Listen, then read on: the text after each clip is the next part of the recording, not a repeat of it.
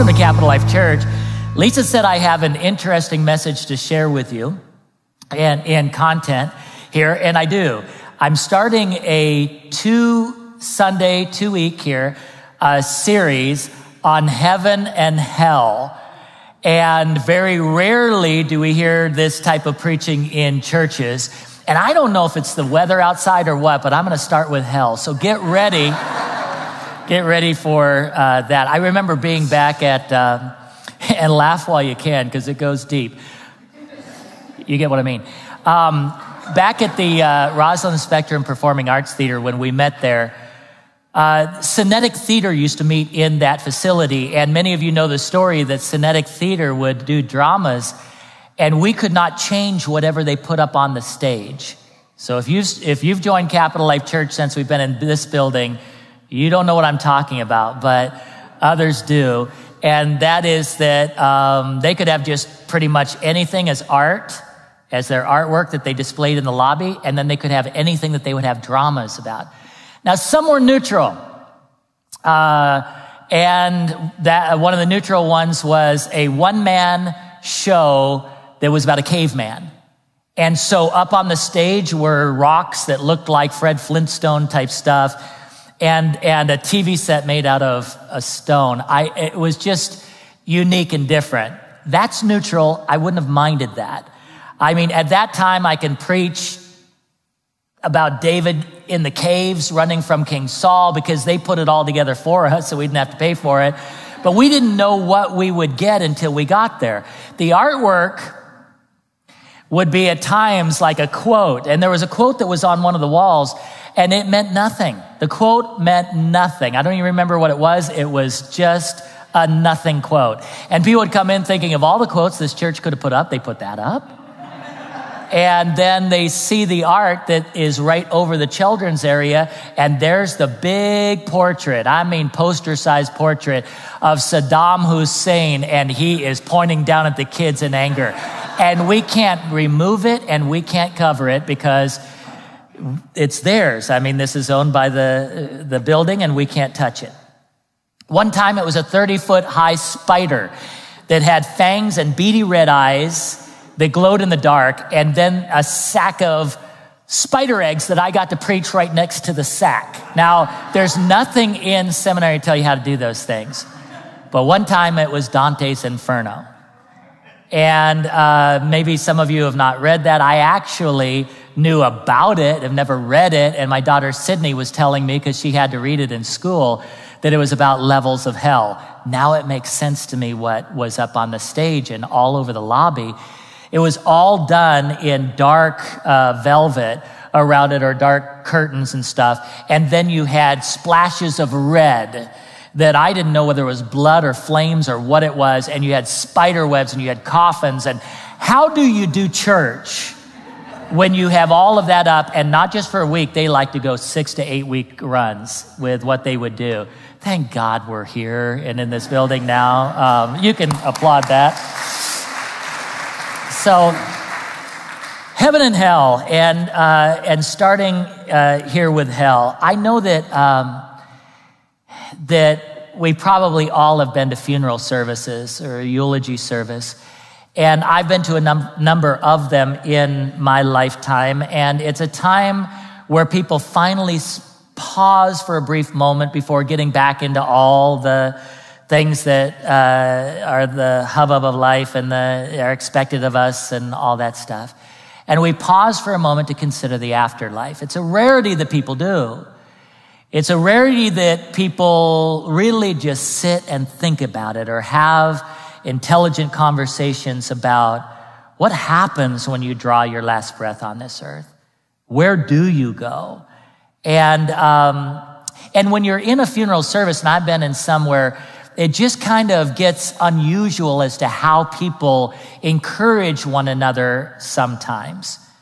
And I remember being at a funeral where a high school student had died, and his friends were coming up to the microphone, and we were hearing things like, well, I know he's still alive. He didn't really die because I saw him on my windowsill And we're like, what? Where is this going? And he was a bird. And he's now this bird that comes and visits me, and he's still living. But that's all that person knew, to have an understanding of some sort of comfort, and they had the feeling that they had to give comfort, and they didn't know how to give it. I've heard things about the loved one is a star in the sky, and at night I remember the brilliance of their life and who they are to me and what they meant to me. And you hear all types of things, and one would assume when we go to church that there's a biblical perspective to the afterlife. But the reality is it's rather shocking, the amount of ideas that are out there of what happens. Of course, the atheist will say that when you draw your last breath on this earth, it's done. That's it. And I was talking to my girls this past week, probably the only father doing this, talking to them about hell, but I have to process my message. And I said, I'm trying to immerse myself into an atheist viewpoint for a moment with this idea that there's nothing after death. So that means then that Hitler got away with it. And that there are murderers and rapists that just simply get away with it. And that means I'll never see my loved ones again. And that means that there is no truth. It's all relative and conditional and all of that. And I didn't want to sit there in that place for too long thinking along those lines. But I'll tell you what I want to do with this series, two-part series. I want to provoke you to consider the afterlife. And I want you to consider a biblical perspective. Why? Why does it matter? If I've accepted Christ, I know I'm going to heaven. Why does it matter? And I hope that through this message, you will begin to understand why it matters. And I hope that it will so flavor your thinking that you will begin to see others differently. And that there'll be a sense of urgency and a sense of a broken heart where it needs to be, but a sense of joy where it needs to be. And all of that in a way that is God's truth and not my opinion or your opinion. So that's what I'm hoping to do in this. Believe me when I say this is not a comprehensive understanding of hell, because the more I got into it, the deeper it got, the more there was to it. And the more I realized I can only whet the appetite, hopefully, for you to study. And I will give you some scriptures without reading them through at one part in the message, that if you would like to write them down, I'll give you the references so that you can study this out to a greater degree. And believe me, you already came today, so you're going to hear about hell, but you're going to want to come next week to hear about heaven after what I'm going to tell you. So, do we have that biblical view? And if we have a biblical view of hell, it's going to flavor whether or not we witness. We're going to see evangelism different. Rather than just some people are called to evangelism, and I applaud them, and I respect that, but it's not me. We're going to see our role as believers different in regard to witnessing, evangelism, missions. So that when you hear about a mission team going to Niger, or you hear from Capital Life Church, or you hear about a mission team going to Thailand, or you hear about a mission team going to Haiti, or wherever it may be, that you'll begin to capture a sense of God's heart for why we go. That it's all right to think, well, I've never been to another part of the world. I wouldn't mind that. I'd kind of like to see what that area is like. I have the ability to do some travel, and I'd like to do travel. That's not a bad thought, but that's not the hub of the wheel. The hub of the wheel is we do these things because we have cried out for God's heart, and he's given us his heart, and we believe Jesus came for a reason, and he didn't die on a cross so that we could have good, moral, loving teachings. Oh, he did that. Certainly he gave the greatest teachings ever taught. But that was not why he had to die. Others have come and given good teachings. Others have come and told us that we should love. Jesus did much more than that. And when we capture that heart, we know why we go to the uttermost parts of the earth to tell people about Jesus. And we go in our own backyard and to our own families, even though we know we might have to hunker down because they may not believe the way that we believe. but we need to love them with God's love. I heard one amen. Let's hear another one. It's going to be harder to amen a little later in this message, so amen while you can, if you will. So it not only flavors how we view evangelism and witnessing and missions, but it also gives us a sense of the hereafter, this in regard to heaven and hell, that we have hope and we have joy because we know that this earth is not all. And we know that the one that we adore and worship and regard and respect, we will see face to face. And we know that our departed loved ones that are in the Lord, we will be able to see them again and join with them again in heaven. And we know that the injustices of this earth and all of these things will have their place where they are properly brought into alignment. And that is, again, a reason not to avoid heaven and hell as an issue from the pulpit and here in the church as a congregation. Now, the Bible is clear that there are only two, catch it, only two final destinations. It is heaven and hell. You will hear all types of things from people. You will hear people say that there is a purgatory. There's nothing in the scriptures to show that. There's perhaps people will say there's some third option, and certainly the atheists will say there's no option at all. But the Bible only declares that there is a heaven and a hell. Now with heaven, I'll talk more about that in regard to heaven and the new earth and all of these things, but all of that is what I mean by heaven, that it sets forth an understanding that there is a place of great despair and a place of great hope. And the word of God is very, very clear on this. Now, I have oftentimes thought that it's probably difficult for most people to preach on the subject of hell because it's so unpopular. I have touched on it different times, but never had a message just solely on hell. And again, I've brought it in to messages, but not just solely on hell. And because I don't want everybody to just Debbie Downer leaving the place kind of a thing. But as I immersed myself in this last week, it really was a sense for something much deeper as to why I think this is a very difficult subject to handle. Because when you immerse yourself in the scriptures and you're reading the very words of our Lord Jesus, it begins to bring you to a place of brokenness. And it's a place in which you look at this and there's an overwhelming sense that you got to do something about this, but you don't have the power to do it. And that's when you begin to look in the Word of God and see, but somebody did something who had the power to do it. And this isn't a message about a God that doesn't love. This is a message about a God that loves so deeply that he sent his only son to die on the cross. What a powerful, powerful thing. Let's give God the glory for that.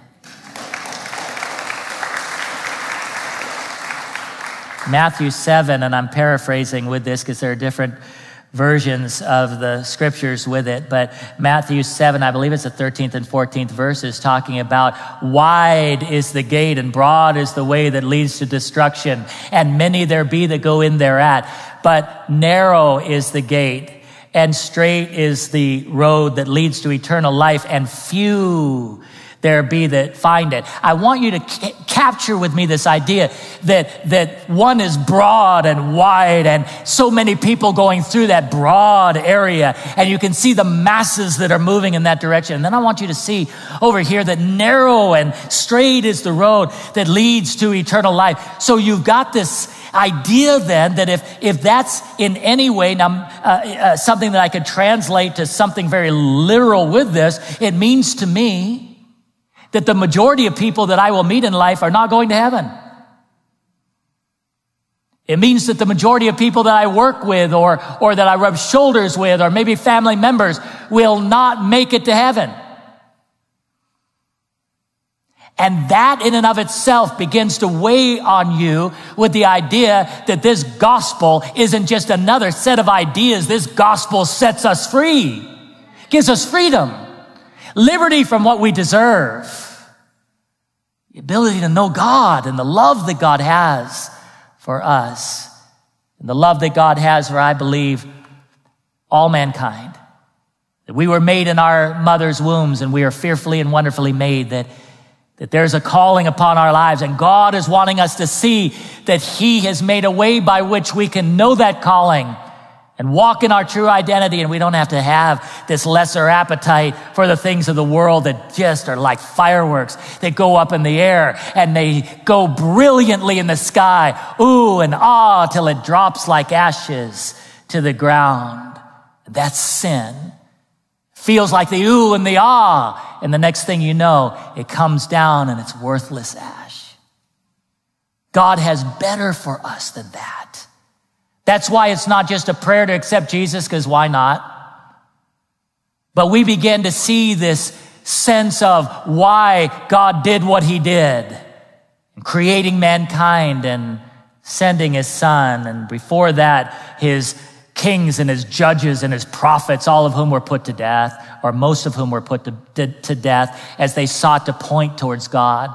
They couldn't be the bridge.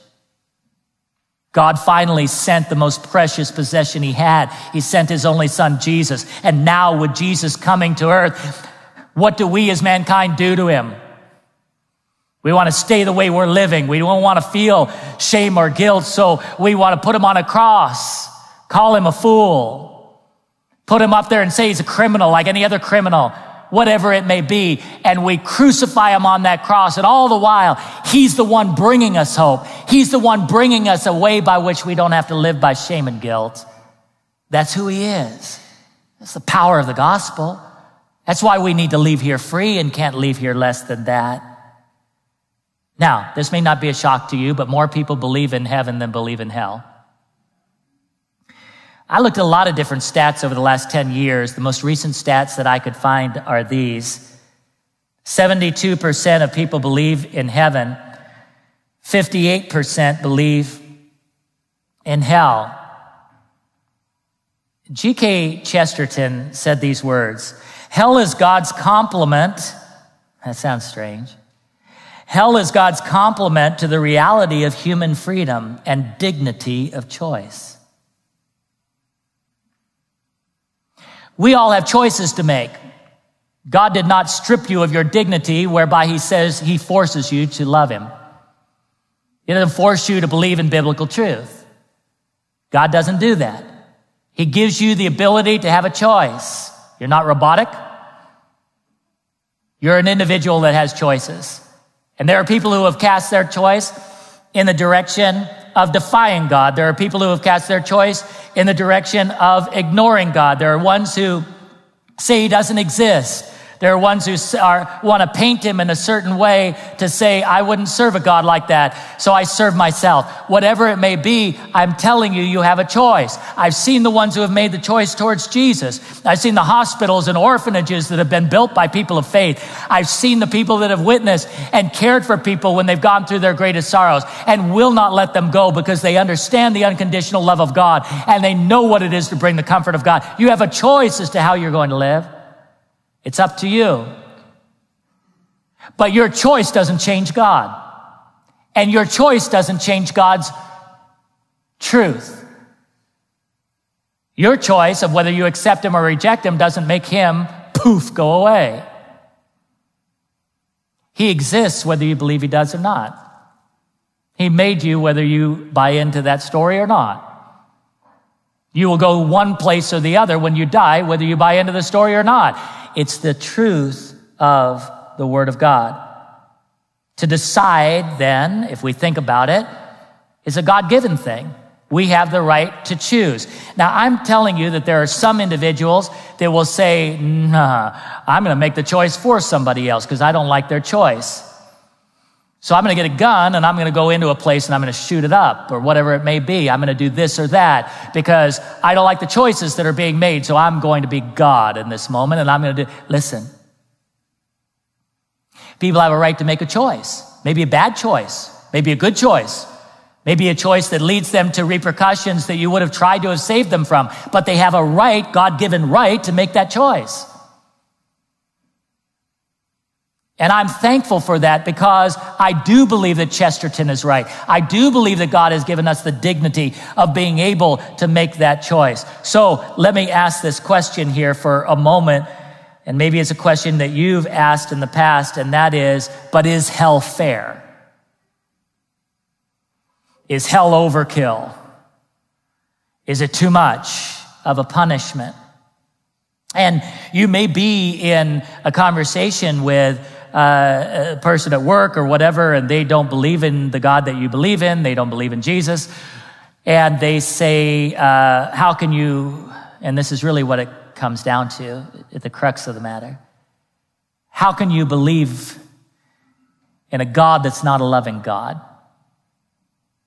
How can a God of love send people to hell? And then, if they don't think they've won their argument well enough, they're going to go to the next step. How can God send innocent children to hell? There is a painting of Napoleon. The painting of Napoleon has him standing there, and it was painted after his desire to have world domination, which was unsuccessful, in case you didn't know that. But and you see around him, you can see the people writhing and crying out in pain, and little children with fists lifted. And the whole idea is because Napoleon took the lives that he took and tried to dominate the world in that way, that he is in hell, and look at all these people in hell with him. And that viewpoint is there by the world that certainly if there is a God, I don't want to serve him because he's not a loving God if he would send children to hell. First of all, let me focus in on the children to hell thing just for a moment for you. In Isaiah 7:16, the Bible starts a verse there by saying, it begins with, for before the boy knows enough to reject the wrong and choose the right. I want you to stop for a moment and see there that really what the prophet is saying there is that there is a time in which there is not an accountability to one's decisions in childhood. They don't have a maturity and a depth of understanding to make the decisions that would send a child to heaven or hell. What we do know is this: in the scriptures, there's not one analogy of hell, not one story of hell that was shared in the Bible that places a child in hell, not one. But you do have analogies of children in heaven, and the correlation of children and salvation is in the scriptures. So it's a false argument to say that God sends innocent children to hell. But still, what are we looking at when we talk about a God of love sending people to hell? Again, I'm wanting to whet your appetite for you to begin to think more deeply in regard to the afterlife from a biblical perspective. God is love. God is love. God is love, and he is unconditional love, and it is true. And the message of God's love is a desperate message that people need. That people are in desperation need that message of God is love, and he loves you, and that is all true, but God is also just. And the God that loves must also, in his moral and ethical code that he has set forth, there will be repercussions to sin. I would love for the thought of there being no prisons. I'd love for every prison to be converted over to a place that helps people, and churches and orphanages and hospitals and all the like. But there's a necessity for prison because people will do what they do and must be constrained, and they will choose to do those things. And we have set a law in the United States of America, and different nations have laws so that they can have those laws such that people don't do just whatever they choose to do in their way. God is love, but he must punish sin. It's fascinating that the current day version of Jesus, you want me to give it to you? The current day version of Jesus is that he is a messenger of love. That's good. It's right on, it's not off, but it's not everything. Jesus is the good moral teacher that gives the messages of love, and he is constantly wanting people to know that they're not judged, and whatever they do, it's okay. And I just love you. I just love you. But I just killed my grandma. I love you anyway. And he does love anyway, in the sense that he will seek to redeem you. But isn't it fascinating that the one who spoke more on hell than any other in Scripture is Jesus? In fact, he spoke more about hell than he spoke about heaven. Why? Is it possible? Go with me here for a moment. Is it possible that that is love? To warn people of something you know to be real. To give people every opportunity not to have to go to hell, but to go to heaven. To not only warn and be the primary principal person to give the warning in Scripture, but to go beyond that and give your life's blood and die on a cross. A shameful death as you're naked on the cross and spit at. And the crown of thorns and all that he went through because he loves you. And the world has distorted that to a place of saying that God is not a God of love, that God is just a God without standards. And all of this, there's no holiness, there's no righteousness, there's just however we want to live, and whatever works for you is good for you, whatever works for me is good for me. And the world has gotten into, it's a little bird on my window that's talking to me. That's who the person, and we've gotten into these way out there concepts. It's time that we return to the Word of God and see what the Bible has to say about all of this. The penalty of sin is spiritual death, but the gift of God is life through Jesus Christ, eternal life through Jesus Christ our Lord. Whatever hell is, Jesus really went out of his way to warn us about it. And whatever hell is, Jesus really went to the deepest of pains to save us from it. So what is hell? I talked about Dante's Inferno and the whole setup back where we used to meet for church. And when I was talking to my girls about it, my youngest daughter, Sydney, was telling me again what that was, and that it was talking about levels of hell. And again, this is not a biblical concept so much, but depending on how bad you did in this world is how deep the level is that you're in. I think people have difficulty with the concept that the mom of 3 children who has done her best to bring up her 3 kids, was a fairly good person, didn't harm anybody, but got in an accident in her vehicle and died, will be in the same place that Adolf Hitler is in. And what is the fairness value in what that looks like and everything. So in Dante's Inferno, I think perhaps that's kind of an idea of this sense of trying to answer that. We don't know specifically what all that means of the levels. I know that I'm about to show you different ways that the Scriptures describe hell. And in these different ways, I can tell you I kind of prefer the outer darkness to the bottomless pit. And I kind of prefer the bottomless pit to the worms that eat you. And I kind of prefer the worms that eat me to the perpetual fire. And it's like, oh, maybe that's what's meant by that. Because people look at this as a very literal, it's going to be perpetual fire. Or a literal, it's going to be this sense of being in outer darkness. Or literal, it's going to be this or that. There is a literal hell. Jesus made that clear. But people will line up on different sides as to what hell is. So if you're taking notes on this, hell has been compared to a bottomless pit. Now, that's found in Revelation 20, verse 1. And I can say that I have never had the nightmare of the bottomless pit. I think there used to be like an old TV show that showed somebody going like this forever through and never really hitting the base of the pit.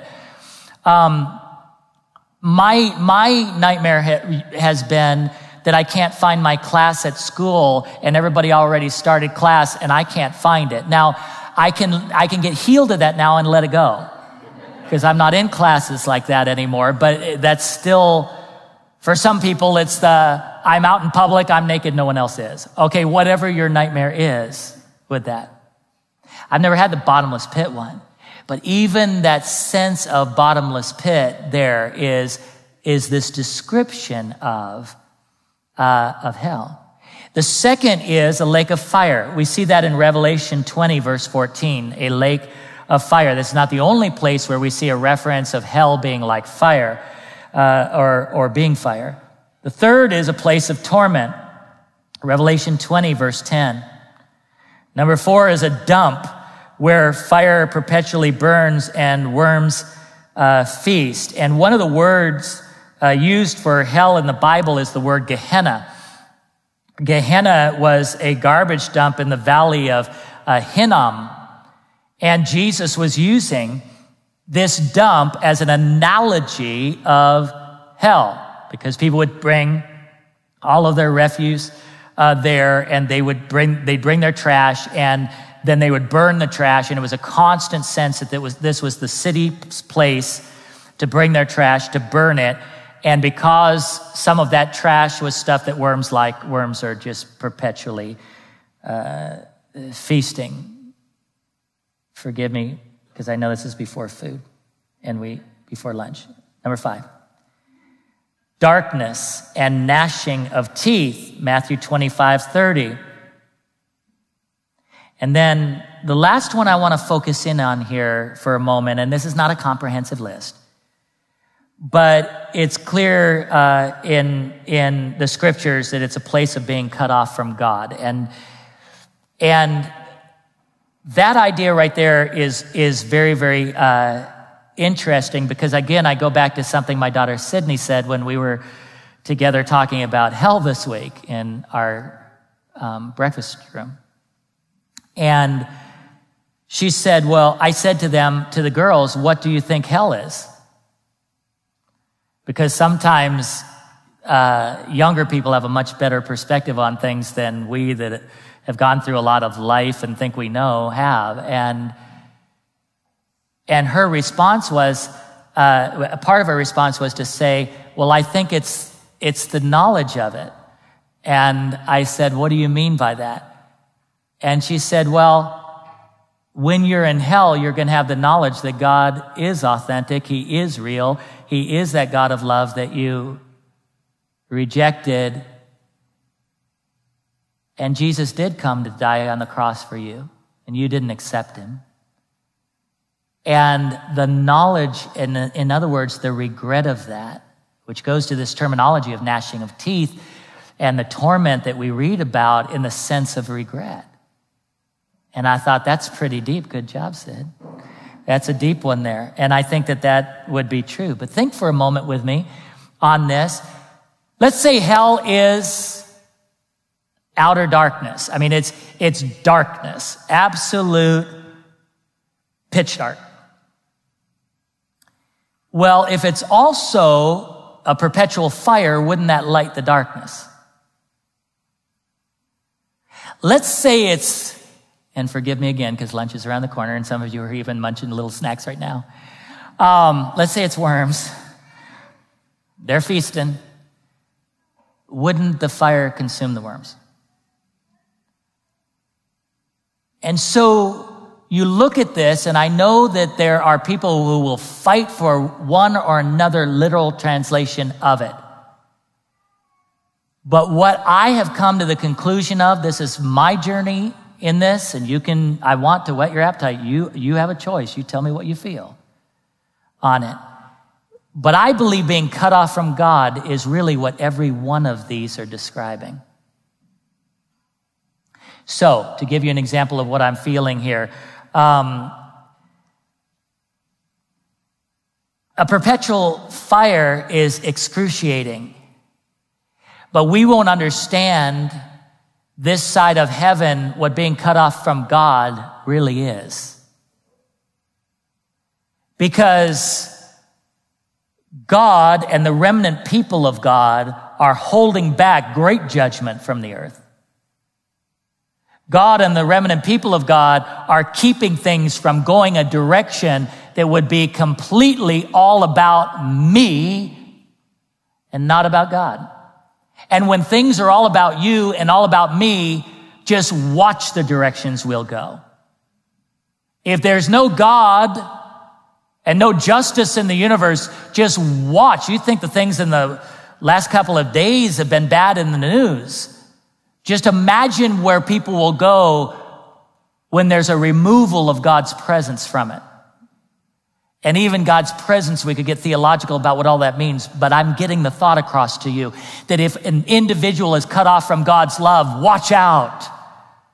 Why? Because God is love. God is healing. God is deliverance. If you can't be delivered from what is tormenting you, at that point, that's hell. And if there's no hope, because hope is found in Christ, I'm hopeless. And if I have a sense of woundedness and there's no healing, I have no sense that I can ever have healing. I'm stuck. And whether we find, and in time, and hopefully not by directly finding it by going to hell, but in time learning about hell if we're in heaven, and I don't know if that'll happen with the details of it, that hell is a perpetual fire, and it is this, and it is that, and it's all literal.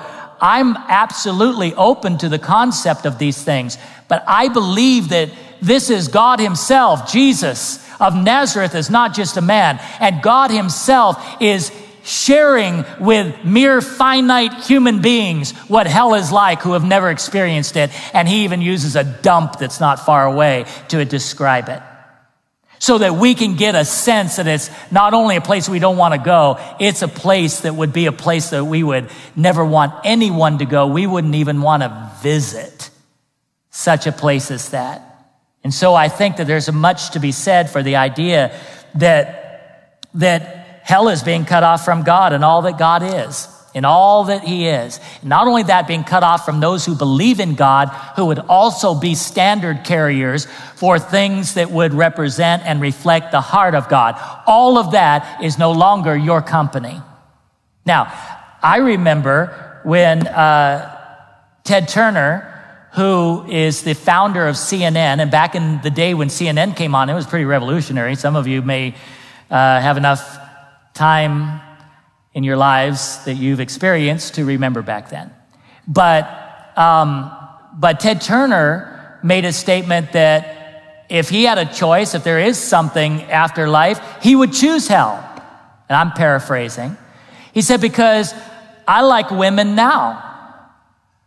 To be with whoever I want to be. And he starts listing the things that of the way, what he likes and how he lives. He said, so for me, I wouldn't want a God. I'd want to continue doing what I'm doing with no restraint.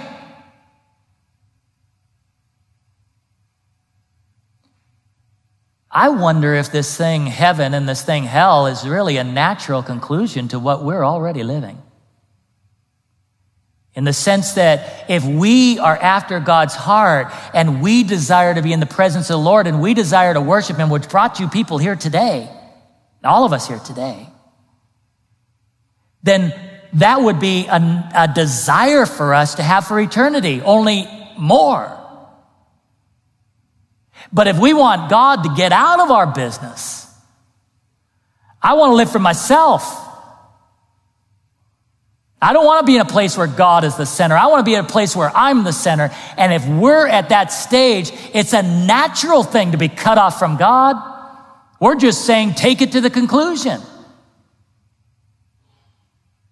And in that we have a choice. And then I begin to understand a loving God. He won't force it, even in eternity. We'll just get what we've always been after. And that's up for you to discuss. It reminds me of what? Saturday Night Live? Hell is real, discuss. Or whatever that was. You guys, this generation won't know that. But at any rate,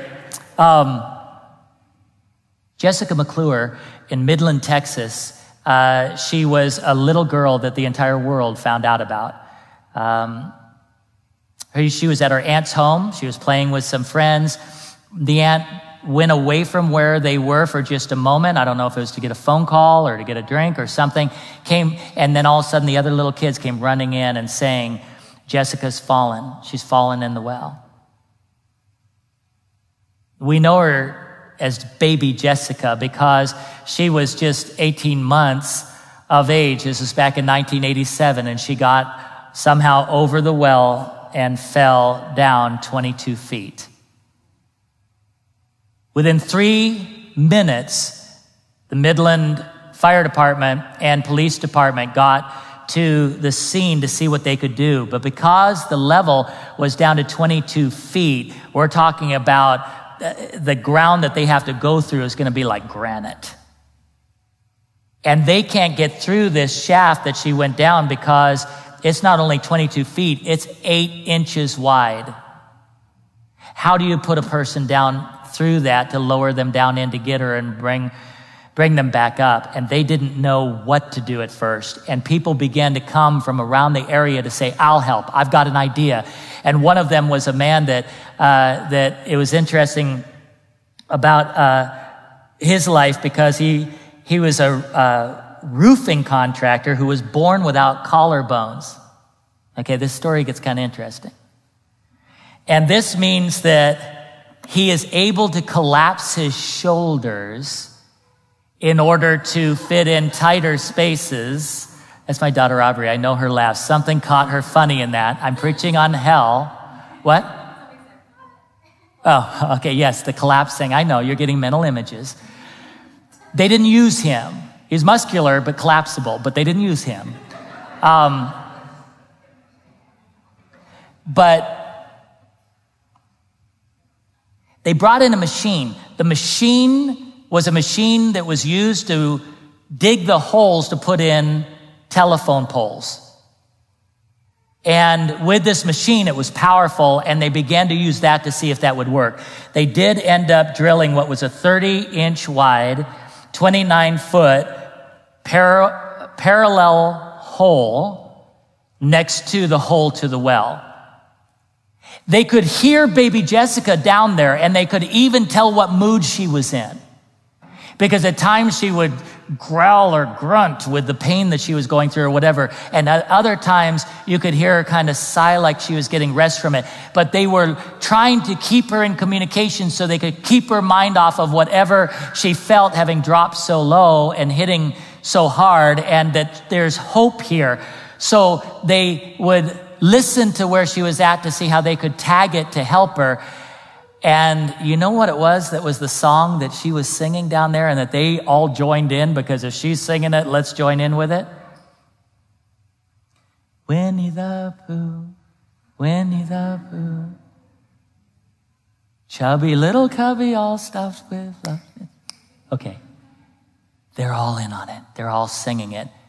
That means there's hope. They bring her up, and it took altogether 58 hours. 58 hours. CNN News covering it 24/7. Everybody's watching. That's what really made 24/7 news take off, because most people thought nobody's going to want to watch the news more than once during the day. It's too depressing. There was a Pulitzer Prize winning photo that captured baby Jessica after she got out of the well. In this, you can see that her little face in the middle there. And I want you to see for a moment the intensity of those that are around her. She looks kind of clueless, perhaps, but look at the intensity on that guy on the right. Look at how everybody's focusing. Look how everybody's doing whatever they can do at that moment. We have people that are dying and going to hell without knowing God loves them. I mean, maybe they've heard about it, but they haven't experienced it. Without having received Jesus as their Savior. And they're not ever going to know heaven, because wide and broad is this one, and narrow and straight is this one. And most of us move through life as if it's not really that big a deal or a reality. William Booth, who founded the Salvation Army, is a spiritual hero of mine. He lived 100 years ago, and he was in London, England. Many of you are aware of the Salvation Army, and it came about this way. He had a vision. It's like a dream when he was awake, but his eyes were closed, and he knew it was given to him by God. And he could see in this vision that there were people that were in what is the ocean, and they were fighting to keep their heads above water so that they would be able to breathe. And he saw this, and then he watched as a rock came up out of the water until it came above the water, and there was a platform there, and there some of those individuals that were drowning in the water were able to get up on the platform and bring themselves up. And at that moment, he felt his only sense of encouragement in the midst of what he was seeing, that some are making their way out of the water. In fact, everybody up on the ledge or up further up on the rock had all been in the same place that these that were drowning were in, but they had made their place to safety, their way to safety. And then he saw that there were some that had made their way to safety that were pulling others up so they could come out of a drowning situation in which they would surely die. And then he noticed something else, and this is the reason why he started the Salvation Army that's now global and helping so many people. He saw that there were those who had made it onto the platform, who had gone up a little bit further onto the rock, and they were just soaking it in that they had been saved. And it wasn't, he said in this vision, it wasn't as if the people were unaware of the ones that were drowning. In fact, they were anxious about it, but not to the level of where the few were that were reaching in and pulling others out, having come out themselves. What's our responsibility about this message of hell? What is our responsibility and our response going into our ability to do something about it that comes from the warning of the Lord Jesus Christ?